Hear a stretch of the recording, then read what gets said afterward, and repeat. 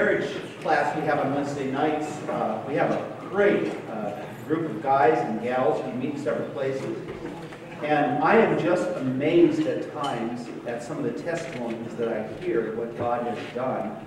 That last song that we sang, "Who the sun sets free shall be free indeed." Well, there's a man, and I'm not helping you, David.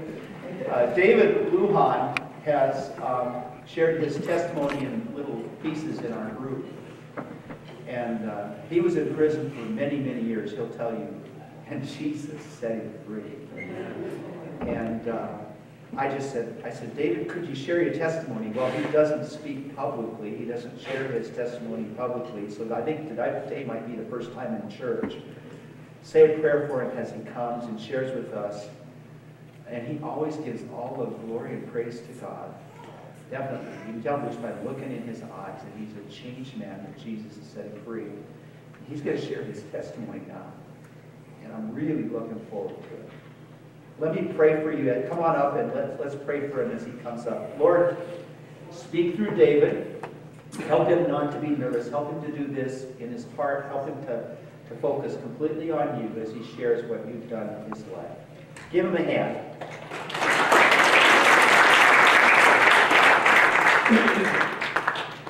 Thank you, Pastor Bob, for giving me this opportunity to share the story that God has created in my life.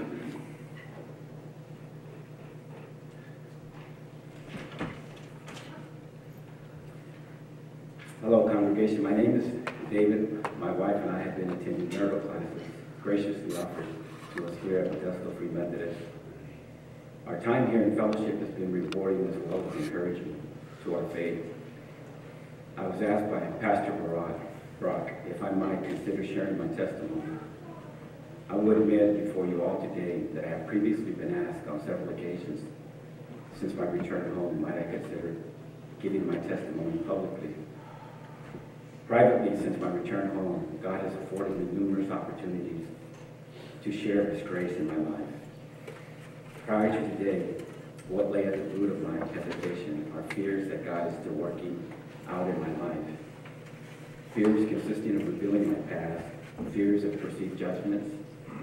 I find comfort today in realizing that God has previously enabled me to overcome very similar fears. Ironically, then I feared communicating my present reality, that I had become a new creature in Christ, to cohorts that viewed this as a weakness and as a crutch. I feared being vulnerable now that Christ had removed my heart of stone and replaced it with a heart of flesh. Today I find great hope and comfort in knowing that the same gracious God who enabled me to overcome yesterday's fears will one day make a way to remove today's fears. And so it is that I stand before you today, brothers and sisters, to share not my testimony, but rather the testimony of Jesus Christ's grace in my life. Of all the wonderful work He has already performed, and the hope of the work yet to come as I grow in His grace.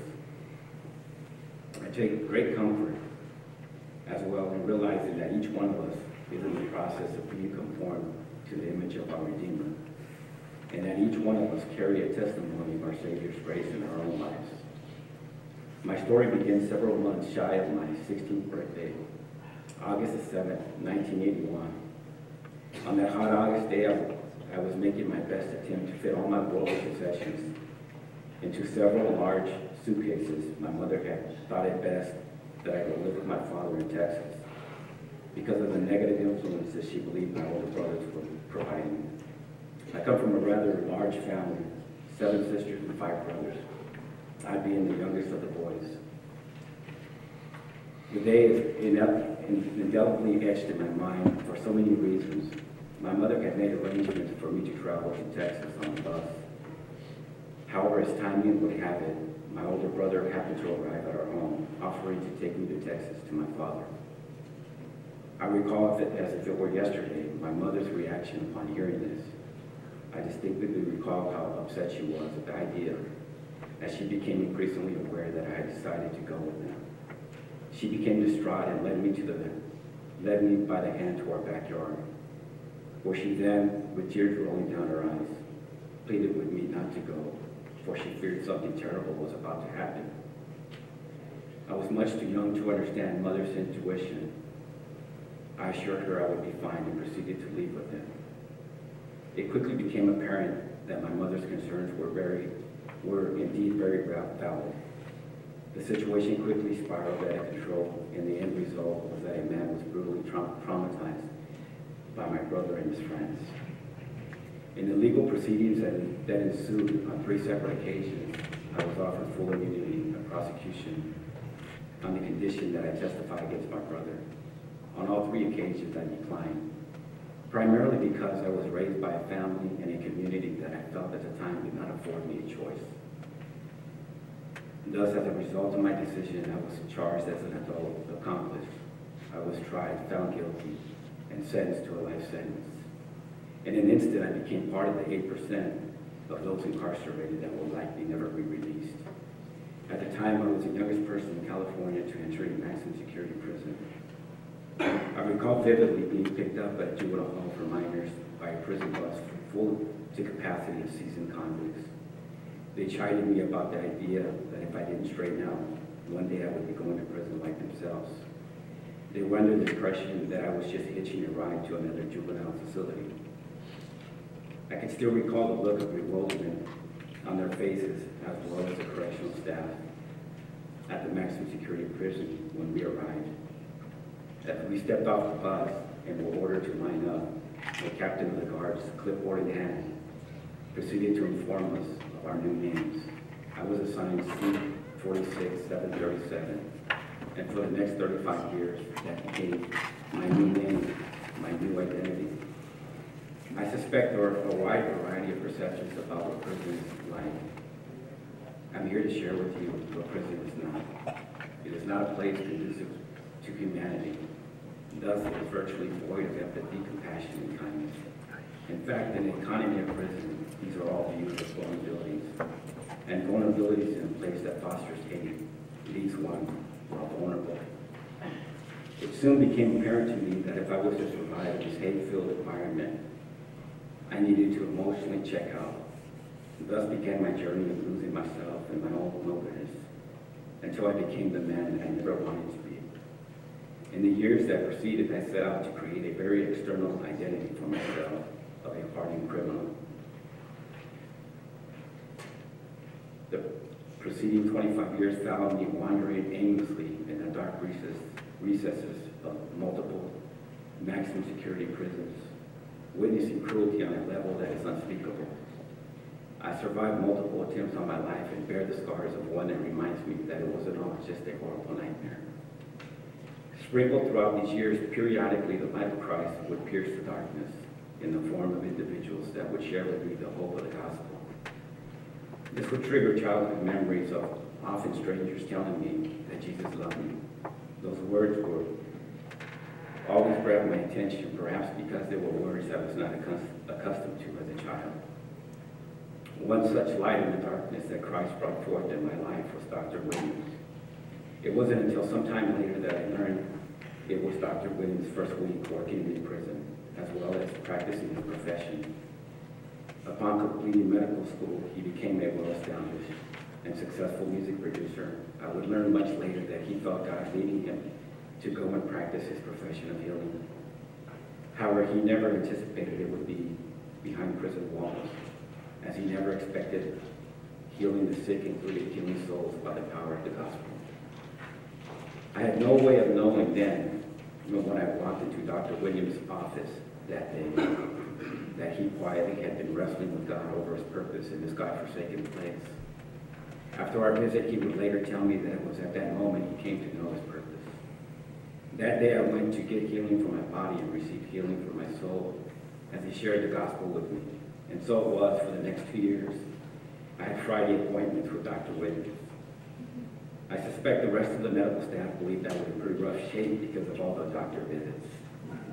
Dr. Williams certainly planted the seeds of hope.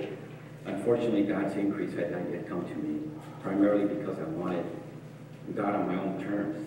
The outcome of this thinking would lead me to a divine appointment that I couldn't at the time even imagine in lieu of the darkness I found myself engulfed in. Once again, I managed to earn a year-long stint in solitary confinement. As I waited for transportation to my solitary cell in another prison, Dr. Williams kept our appointments, except now he visited me at my cell. It was during one of these last visits that he brought news of my mother's passing. I soon found myself in my new solitary cell with the Bible. Little could I have known then that it was all I needed. I recall setting out to know God again on my own terms. I recall being determined to read this Bible from cover to cover, which I did, and coming away feeling exactly the same. I recall feeling dejected and even angry that I knew no more than when I first started. Then one night, there in my despair, it powerfully came to me that Jesus draws near to the humble and resists the proud. It was there in that moment that I caught a glimpse of how prideful I had been. I experienced a humbling experience that enabled me to pick up the scriptures with a different heart. It was then that the scriptures became alive to me in such a way that it is difficult to capture into words today. There was born in me that night a thirst and a hunger for God's word that I know today was supernatural. It was in these days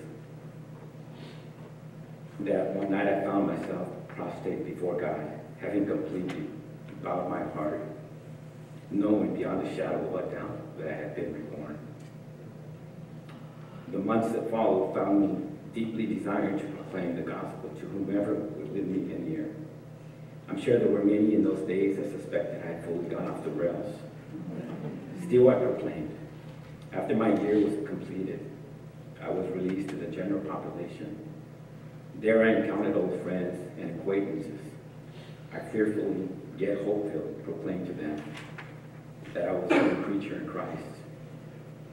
I became active in the small community of believers there and led several Bible study groups, all the while learning to walk in the light of Christ.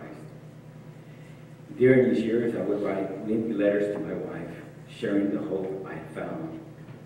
She would later confess to me that when I spoke so intimately of Christ, she would feel this jealousy. My wife would come to serve the Lord and want to become a powerful warrior of God. The following years brought forth many changes in me, as well as a deepening understanding of God, a deeper intimacy with my Redeemer. For the next 10 years, my life attested to the fact that I was no longer the same person. As I was being conformed to the image of Christ, those in authority took notice. And the day came at my 13th parole hearing, I heard for the first time, parole is granted based on your conduct. So it was on January the 21st, 2016. At the age of 51, I was released from a life sentence without doubt as a direct result of God's grace in my life. I'm a firm believer today that in God's hands, intended evil becomes eventual good. Often today, as a result of the work that I do with at-risk youth, I am referred to as a lifer. Initially, I was disturbed by this label, yet as so often has been the case in my walk, the Holy Spirit, in a moment of stillness, was there to remind me that my identity today is not in the labels that the world might cast upon me. My identity was forever changed in the midst of that darkness that surrounded me. It was then that I went from being a lifer to an eternal lifer. To God be the glory. Amen.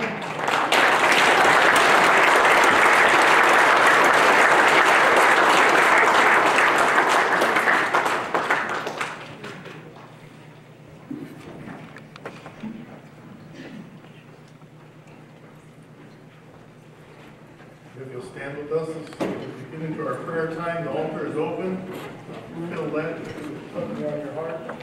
Just a wonderful testimony. God bless you. Just an amazing testimony. If you feel led, come up and pray. Speak with God this morning. No longer slaves.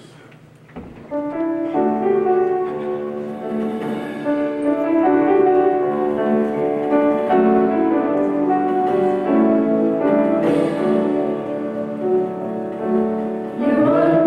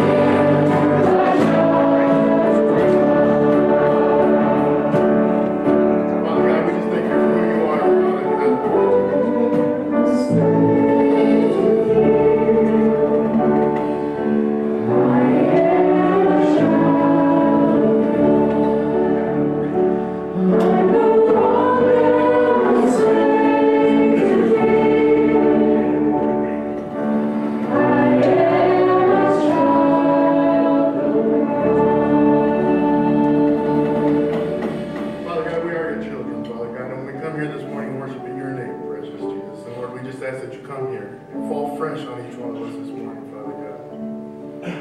Lord, we thank you for the testimony that was shared, Father God. We thank you for the words of these songs, Father God. And Lord, I just ask that you be with each person who's come up to the altar, those who are still in their seats, Father God, who have something going on. Or maybe they're just praising you this morning, Father God. We just thank you. We thank you for who you are. We know that you are our provider, Father God. Move in us, move in this place, Father God. Be with our speaker this morning. In your name, amen. You may be seated. For Kansas Children's Church.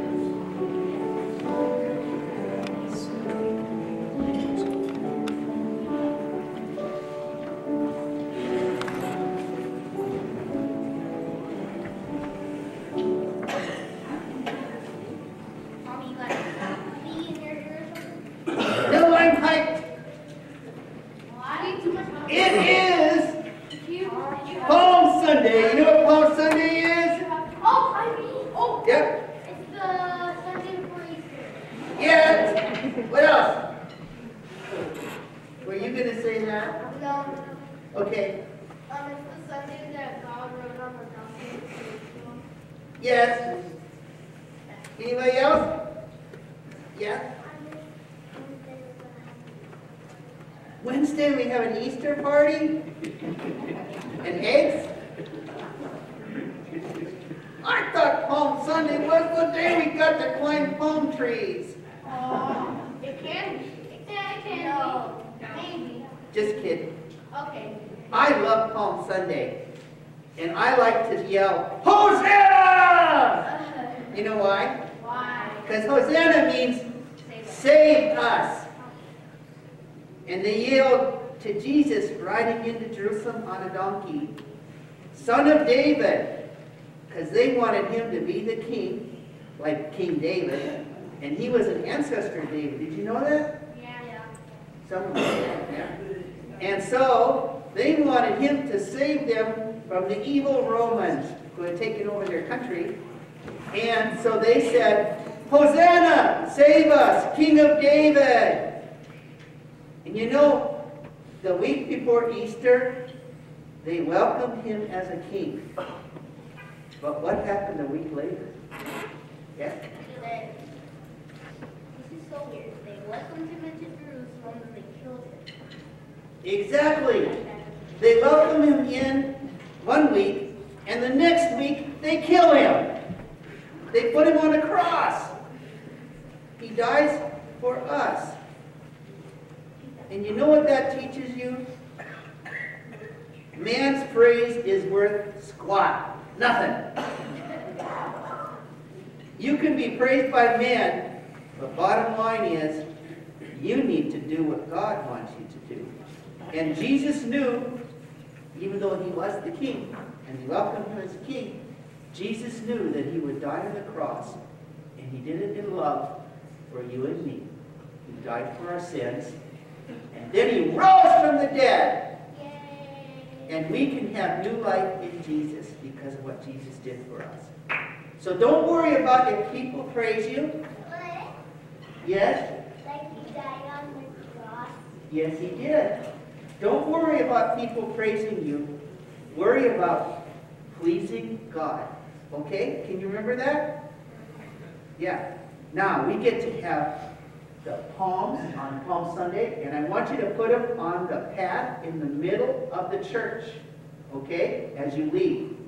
And that way, when all the adults leave church today, they'll all slip on the palms and fall down, and we'll have a great time. Maybe they will yell Hosanna when they fall. They go, Hosanna! No, we're going to celebrate. They put palm branches down on the ground because that's the way they welcome kings. And we're going to do it in honor of Jesus. Okay. Pastor Brock's going to pass out the palm branches to you. You each get like Let's see. Let's count. 1, 2, 3. You each get 2 of them. Each get 2 of them, okay? Thanks for listening.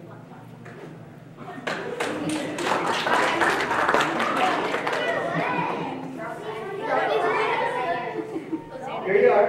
Now you can go to kids' church or go be with your parents if you want to, whichever you want. But you put the palm branch in the middle so that when the adults walk out, they'll all slip on them, okay? You can come back and keep them if you want to, but I don't want you bringing them to kids' church because I don't want you to play with them. Here, I guess I only have 1 apiece because there's so many kids here today. That's great. Here we are.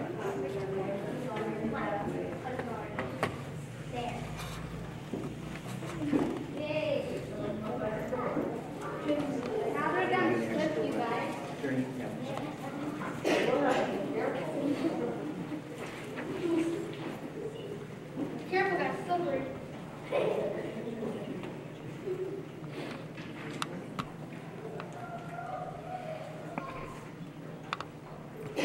I know you bring your kids to church to teach them good things, and sometimes I'm not the best teacher.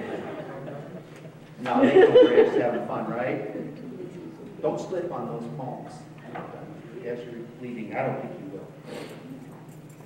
Oh, I was going to share something with you.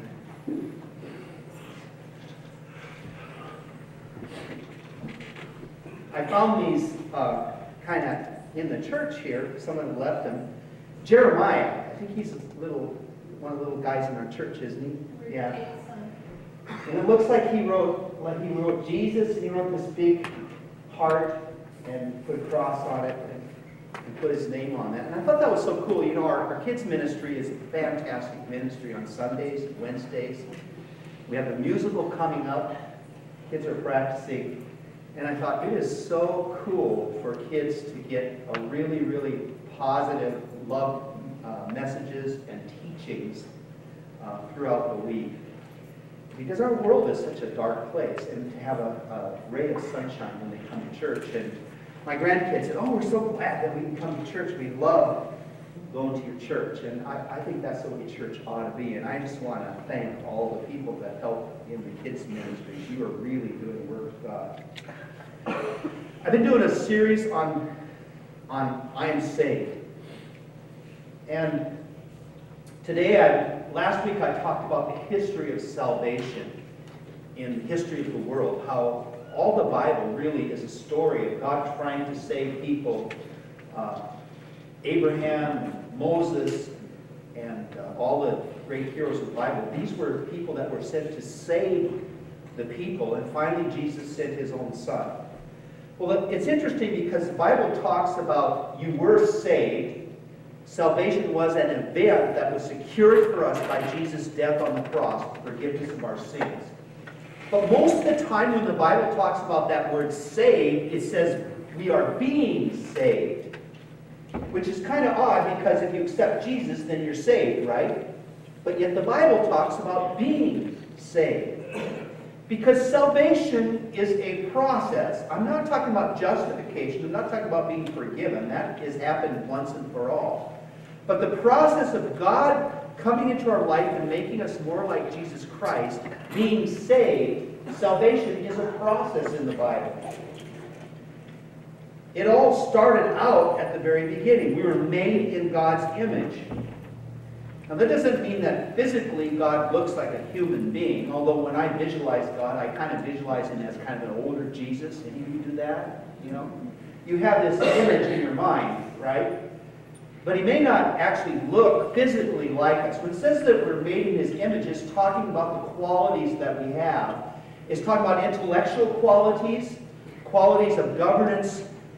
He gave us dominion over the world, wanting to organize and work together, community, and the moral quality, the spiritual quality.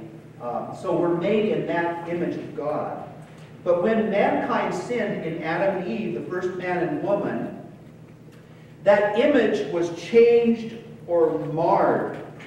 And the first sin, by the way, was not pride. The first sin was unbelief. Read in Genesis, Satan says, well, God's said this, but this is what I say, don't believe God, believe me. The first sin was unbelief, believing the lie, and unbelief in God was the first sin. And that's the foundation of all sin. It starts as its kernel at unbelief. So mankind sinned in Adam and Eve, and Paul talks about that in Romans 5:12. He says, therefore, just as sin entered the world through one man, and death through sin, and in this way death came to all men because all sinned. That whole section of chapter 5 is worth reading. I don't want to read it today, but he's talking about how sin entered the world and how sin was redeemed or taken care of by God's grace. That whole chapter is about that. So God's image was marred, and the Bible describes the state of humankind, mankind who has rejected God, as it being in a state of death. Adam and Eve, physical death began in them, but spiritual death was immediate. They were separated from the source of life, separated from God. Now, sin is slow death. It leads to destruction of relationships, and then finally, physical, mental, and spiritual death. The Bible describes in various places what happens to people when they choose unbelief. Atheism or unbelief leads to pride or self-will, seeking to do your own thing because you don't want to do it with God and allow God to have lordship over your life. So you do your own thing and you become your own Lord, your own God. Then that's idolatry. And then it is followed up by the desires of the flesh, the love of the world, and eventually an insatiable thirst which cannot be quenched. Because mankind was made to be in union with God and with one another, and when separation occurs, we feel lonely and incomplete. We feel thirsty. That leads to hopelessness, for men and women are incapable of helping themselves, as they're alienated from God, and they are in darkness and blindness, the Bible says. Their only hope is a Savior. In Romans 5:15 through 17, the Apostle Paul says, but the gift is not like the trespass. For if the many died by the trespass of the one man, speaking of Adam, how much more did God's grace and the gift that came by the grace of one man, Jesus Christ, overflow to the many? So just as through the initial man and woman, mankind, sin came and resulted in death, the Apostle Paul is saying by a man, Jesus Christ, sin was overcome. God's grace and mercy came to mankind. He saved us. The Savior is the answer. He brings with him God's grace, salvation, forgiveness, and a new life. Just like David was talking about. He comes into our darkness and he brings us a new life, a new identity. In Romans 5:20 is one of the best verses in the whole Bible about grace. It's an incredible verse. And when you first read over it in the English version, you don't really get the full sense, but if you do a little bit deeper study, I'll bring that out, you get a full sense of what this verse is talking about. He says, God's law was given so that all people could see how sinful they were. We have a conscience. We have God's law written on our hearts. And it's that conscience that dogs us until we get to the place where we're so evil that we no longer even hear our conscience. But very few people, I think, are in that state. But our conscience dogs us. It convinces us and teaches us that, no, we're not doing what's right. We just can't seem to live up to our conscience, what is right. But it says, as people sinned more and more, God's wonderful grace became more abundant. There are actually two words here for abundant. The first one is, as sin became abundant. And then the second word is like a super compound of it, and it actually means superabundance. So just as sin became abundant, God's grace became superabundant. Way greater than any sin. How do we receive that abundance, that grace? How does it operate in our lives? Some of the great teachers and leaders in our past, in our history of Free Methodist Church even. Of course, there's the Apostle Paul, who found God's incredible grace on the road to Damascus. When he was seeking to do God's will and persecuting the church, living by the law as best he could, really fulfilling the law, and yet not living in love. And he found that grace of God. Later on, during the Reformation, the great leader Martin Luther found God's grace when he had tried and tried and tried to live according to what he felt like God wanted him to live, and he couldn't, and he finally found that he just had to ask God for forgiveness and rely on God's mercy and grace. And Wesley found the same thing. He says, my heart was strangely warmed. He tried to be, he was a missionary, he was a Bible teacher. He tried to follow God, and he just couldn't live up to what his conscience and what his heart was saying. And finally he had to give his heart over to God. He said, my heart was strangely warmed as they read Luther's preface to Galatians, in which Luther talks about you can't come to God through your own works, your own righteousness. You have to just simply come humbly kneeling, humbly before God and ask his forgiveness. Like David said, he tried to do it. He tried to read the Bible, did nothing for him. He finally humbled his heart and he came to God, and that's when God came to him. In Ephesians 2, chapters 8 through 10, it kind of sums it up. God saved you by his grace when you believe, and you can't take credit for this. It's a gift from God. Salvation is not a reward for the good things we have done, so none of us can boast about it. For we are God's masterpiece. He has created us anew in Christ Jesus so we can do the good things he planned for us long ago. Since we were created to do good works, we mistakenly believe that it's by doing good works that we are accepted by God and that we feel that our life is complete. Because we were created for good works. Okay? But without a relationship with God, the good works are empty.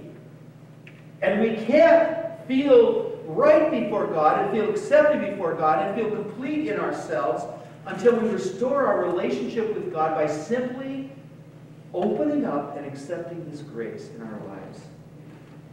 But we get it mixed up. We get the cart before the horse, right? You've heard that expression? The cart before the horse. Well, the horse is grace and the cart is works, but we get it mixed up. We think we've got the works before the cart, before the horse. That's a terrible analogy. That wasn't down there, was it? No, it wasn't in there. But it's true, isn't it?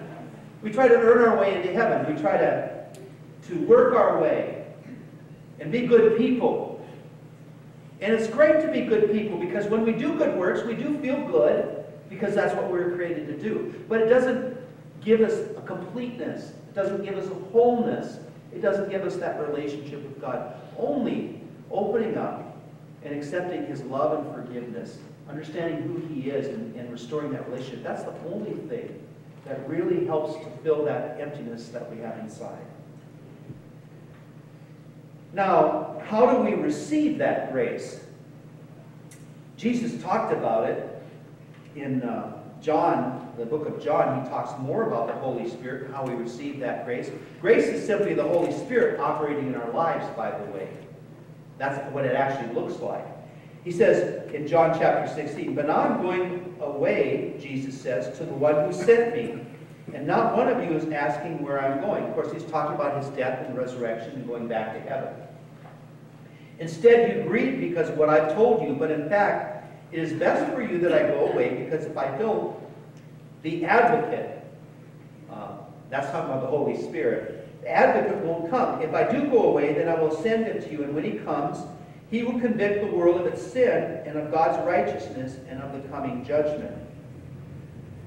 So the Holy Spirit is the one who convicts us of sin. He's the light that shines into our house, and all of a sudden we see that our house is dirty when he turns on the light. He convicts us of sin. The other thing he does is he brings truth. In verse 13 it says in that chapter, when the Spirit of truth comes, he'll guide you into all truth. He will not speak on his own, but will tell you what he has heard. He will tell you about the future. So the Holy Spirit helps us to see through the lies that our minds and hearts have been in, the lies of Satan. He helps us to see the truth. And unfortunately, when he first comes, when he first convicts us and we see the truth, he also helps us see the future. And he says, if you keep going the direction that you're going, this is what your future is going to be. Death.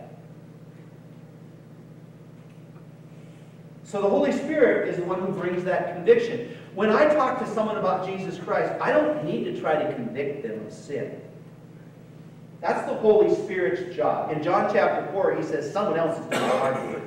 He's speaking of the Spirit. The Spirit does the hard work in our lives. Our lives get hard. Sometimes because of stuff that we've been through, we harden ourselves against the world, against the outside, against everything, and we just pull within ourselves. The Holy Spirit breaks that up and humbles us to where we can open up and receive God. We can hear the truth. We can see the truth. We see our future. Like in that show at Christmas time, where Scrooge, where he sees the future.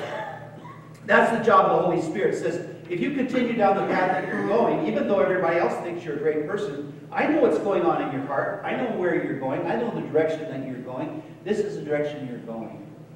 So he brings that truth to us. And the response to the Holy Spirit in our lives is after that truth comes, after that conviction comes, then he brings his grace to us. He says, here's the answer. You need to see yourself the way you really are. You need to open up and accept the forgiveness that I'm offering to you. You need to open up your heart and allow me to come into your life. Quit trying to be your own God. Do your own thing. Allow me to come in and help you with your life. What's the response? How does that happen? Well, when we first hear the preaching of the gospel, the good news, the news of grace, John Wesley talked about this progression, and I think he's right. When we first hear it, there's an awakening within us. And our first response is to seek to do good works. That's the first response when we first hear the good news. That's great. I'm going to do good works. And so when you see someone doing good works, a good person, that's a positive, because all the good works and all the good things we do has to do with a little bit of that image of God that's still in us, that we're created to do good works. So the first response when someone hears the preaching of the gospel is not necessarily to say, oh, I humble myself and I open up and I accept Jesus. No, the first response usually is, well, I hear that. Jesus was such a good person, I'll try to be like Jesus. I'll be good too. That's the first response. So that's not a negative. You know, that's good. If a person has been bad and they start doing good, that's good, isn't it? They're coming towards God. Well, then they find out that they can't measure up. No matter how good I try to be, no matter how much I do, I'm still not good enough. I still don't feel like I'm good enough. And that's what the Apostle Paul said. That's what Wesley said. That's what Luther said. They tried, but they're just not quite good enough. You finally come to the place where you're humbled and you say, God, I can't do it. I need your help. I need a Savior. You need to save me. Like they say in AA, you admit that you're powerless. And you come to God. And it's at that point in time that God comes to you with his love and grace. See, that's part of repentance. The process of repentance is to try to be good on your own and finally realize that you can't. And finally realize that there's only one who is good. There's only one Savior. You're not your own Savior. Jesus is your Savior. And come to him. And the baptism is a symbol of washing away of the old life and becoming a new person. Jesus comes into your life and you say, Lord, I need you to make me a new person. And after that, you have an assurance that comes to you. Paul talks about it in Romans. He talks about how your spirit and God's spirit meet up and you realize that you are a child of God. It's in Romans 8:15 through 17. I've got a slide on that. So you've not received a spirit that makes you fearful slaves. We just sang about that. Instead, you received God's Spirit when He adopted you as His own children. Now we call Him Abba, Father. For His Spirit joins with our spirit to affirm that we are God's children. And since we are His children, we are His heirs. In fact, together with Christ, we are heirs of God's glory. But if we are to share His glory, we must also share His suffering. And David talked about how he had a new identity in Christ. He wasn't the same old person. And that's what happens. We have a new identity in Christ. You see, we want to come to God, and we think that we're going to come to God if we obey Him, then He'll accept us. But that's not the way it works. We're out of order again. He accepts us and forgives us, and then out of love and relationship, we seek to obey Him. We are accepted by God, even though we are not worthy of Him. We are not worthy of acceptance. Jesus Christ has redeemed us, has bought us, has provided the price. Jesus Christ has come in and provided the worthiness. It's His righteousness that we receive. And in our heart, then we know, I'm a child of God. I'm not the same person again. We have a new identity in Christ. And that is so important. If you read the Scriptures, you'll see this over and over and over again, especially in Paul's writing. He's like in Ephesians. He'll spend the first 3 chapters talking about your identity, who you are in Jesus Christ. And then he says, since you are this in Christ, this is how you are to live. Because knowing who you are and knowing who loves you provides the power of the Holy Spirit in your life that enables you to go beyond what you can do on your own, and you can never do it on your own. All that you do is by the grace and power of Jesus Christ in your life. So you accept forgiveness for the old life. You start your new life. You're a new creature in Christ, as David said. And people can't believe it. I'm sure at times in prison, because you were, quote, the tough guy from the age of 16 on for 20-some years, people are going, oh, he's just doing this so that he can get out of prison. And I'm sure some people do. They say, well, he's trying a new tactic to get parole, you know. But after a while, the proof's in the pudding, right? After a while, they see that your life has changed. You're not changing because of them. You're changing because of your relationship with Jesus. And after a while, people start seeing it, and they can't believe it. They can't believe the change. And just, you know, they go, well, I can't even stop chewing gum. And look what changes he's made. All these changes, you know. And then as Christ comes in and works in our lives, and we originally just humbly repented and opened up and said, I'm unworthy, just accept me, Jesus, forgive me. And then after a while, we get to the place where we say, you know, this life with Christ is going so well, I want to give 100%. There's just some areas of my life that I think I'm holding back. I want to give 100% to you. That's what the Bible calls sanctification. Entire sanctification is the theological word. Sanctify means being separated, set apart for God. I want to set myself 100% apart for God. I want all of your love. Yeah, I'm not doing all that stuff I used to do, but my heart is not as loving as it needs to be. I don't love you enough, and I'm not showing love, and I'm not being loving to other people as much as I'd like. Lord, I need all of you. I need you to fill me with your Spirit, and I need to 100% commit my life to you. And the Apostle Paul talks about that in Romans also. Romans 12, he says, and he's speaking here to Christians, by the way, who have accepted Jesus as their Lord and Savior. And so, dear brothers and sisters, I plead with you to give your bodies to God because of all He's done for you. Let them be a living and holy sacrifice, the kind He will find acceptable. This is truly the way to worship Him. Don't copy the behavior and customs of this world, but let God transform you into a new person by changing the way you think. Then you will learn to know God's will for you, which is good and pleasing and perfect. He says, present yourself as a living sacrifice to God. And then He will transform your thinking and you won't have those struggles anymore. Not that you won't be tempted, but your thinking will be transformed. You'll have a different mindset. You won't be pushed and shaped by the world view around you. You'll have an inner transformation that comes from the Holy Spirit, an inner Holy Spirit way of looking at things. You start seeing things the way God sees them. Well, we were in slavery to sin, but God brought us back through His Son, Jesus Christ. Now we present ourselves to Him. And He enables us then to walk in love, love of God and neighbor. That's what we call in the Bible holiness.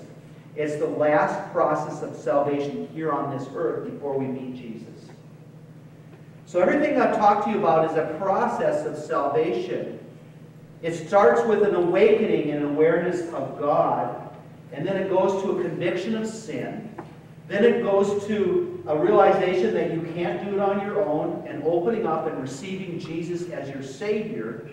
And then it goes to the place where finally you are sanctified, where you say, I'm not completely given, I give myself totally to you. And just as there's a process of salvation, there can be a process of unsalvation or deconversion. Maybe you have even been sanctified. You've given yourself wholly to the Lord. But the reverse can happen. It starts by not growing and not walking daily with God. That's the final part, right? Walking daily with God. It starts by not walking daily with God. There's a deadening of love towards God and other people.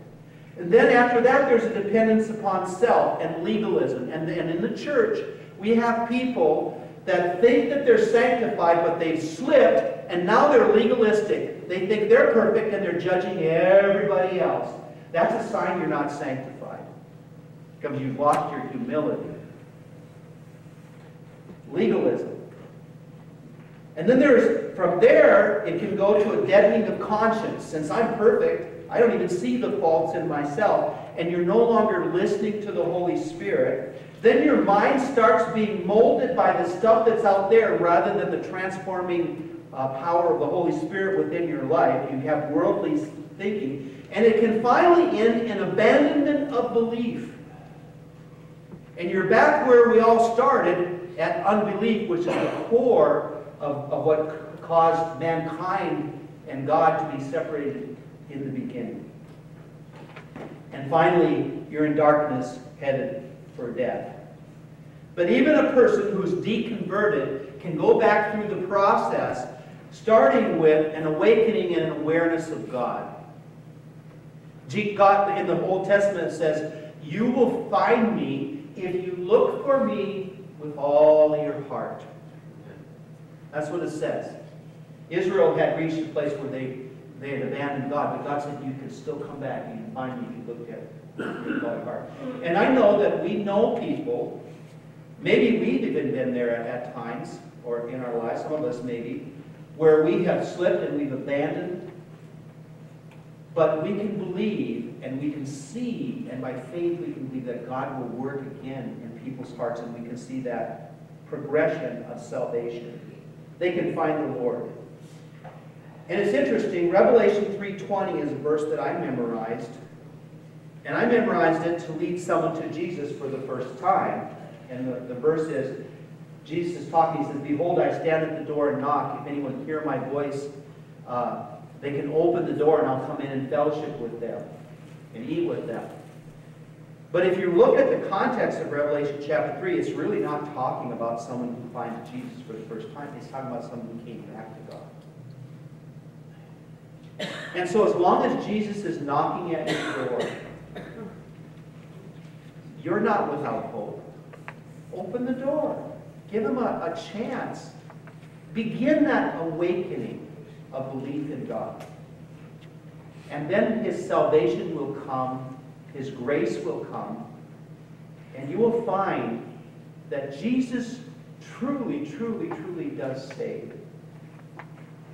Got a quote from Eugene Peterson here. The first step toward God is a step away from the lies of the world. Believe. Opposite is unbelief. Believe. Believe the good news that Jesus loves you, died for you. Accept him into your life. So where are you? I want you to take out the next step cards. Everybody here, if you can find one, and there's a pen there. I want you all to take it out, because I'm going to take a little bit of time. And I want you to think through where you're at, okay, in your relationship with God. Now, it's not likely that there'd be too many people here that would be totally lost or in darkness, because if you were lost and in darkness, you probably wouldn't come to church today. You would be open to it.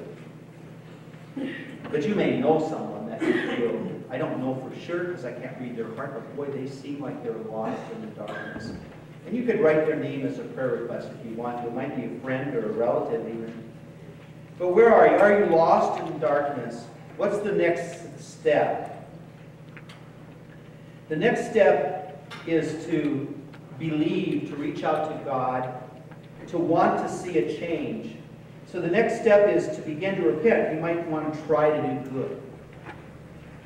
So one of the interesting things about new ways of doing evangelism is that they have this servant evangelism. And one of the ways to help a person find God is to work side by side with them and do something good. They don't have to be a believer. And people that are stepping out of darkness into light, like I said, the first thing they want to do is they want to do some good works. So rather than say, well, you can't get to heaven by good works, work alongside them. The Lord will show them that. Begin to repent. Second thing, the next step is you realize that you can't do good all the time. You need help. You turn to God and you believe in grace, the grace of God, what Jesus did for you on the cross. And then fourthly, the next step is you turn to God, but you realize that there may be still some areas of your life that you really just need to turn over to Him. You need to renew your thinking, change your way of thinking, present yourself as a living sacrifice to become entirely sanctified. So maybe you're at that place, and we can pray for you. You can write that down. I think I'm at step 4. And you might want to put an arrow that shows that you're, well, actually it'd be the opposite of what the steps is, but an arrow that shows that you're headed in the right direction, one that goes to the side that says you're kind of stagnated right now, or an arrow that says, hey, pray for me. I think I'm going in the wrong direction here. Might even do an arrow there. And then lastly, you're seeking to live daily by His Spirit. And the Lord is showing you areas where you're not quite as loving of God as you need to be, and not quite as loving of your neighbor as you need to be. And you're saying, God, help me to live daily by your Spirit and love you with my whole heart, soul, mind, and strength, and to love my neighbor as myself. Maybe that's where you're at. Say, I'm gonna head in the right direction there. I'm going to let God keep working in me. I'm not going to quit growing. I'm going to keep growing in that. So I'd love it if you would give me that feedback, and if there's somebody that you want us to pray for, write them down. Now, some of you have done that in the past, and I encourage you, if you've written the name of a relative or friend or someone, write them again. Because when you do that, I pray for them for another week. In fact, there's some people that even if you don't write it down, there's an individual here that writes their son's name down every once in a while, and I pray for him all the time. And we'll pray for them. But also, by the act of writing it down, what you're doing is you're expressing faith. You're saying, it's not just for pastor or for our staff to pray for, but you're saying, I'm going to start praying for that person. I'm going to believe that the Lord, the Holy Spirit, will enter their life and bring them through this process of salvation. So I'd like some feedback. If you would, that would be great. Or if there's someone you're concerned about, write that down. And we're going to take our offering now. The ushers can come forward, and we'll say a word of prayer. And the worship team can lead us in a song. Stay seated while we're doing the offering. After the offering passes you, if you want to stand, you can. Most of us probably will. But I want to ask the Lord's blessing upon this. And put these next step cards, put them in the offering plate. Really appreciate that. Along with your offering. Let's pray. Our Heavenly Father, we're thankful that you're so patient with us. it wasn't just my way or the highway, but your Holy Spirit again and again and again has spoken to us, has tapped us on the shoulder and said, I want you to be closer to me. I want you to draw closer to me. Do you know that Jesus died for you? That he loves you. That he loves you. Thank you for your grace.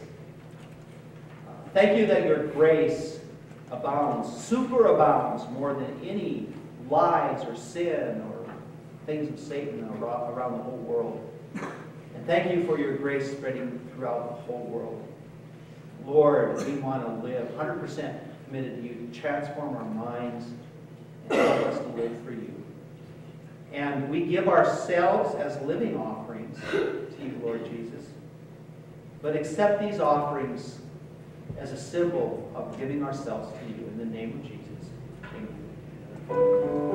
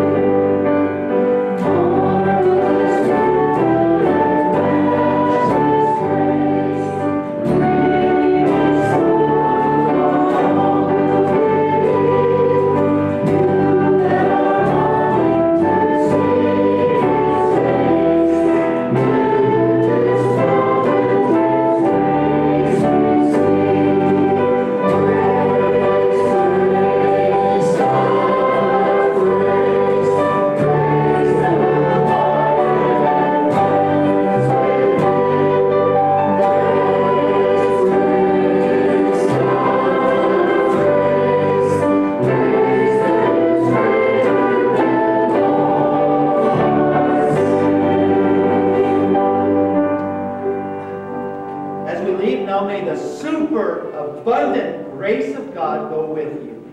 Amen.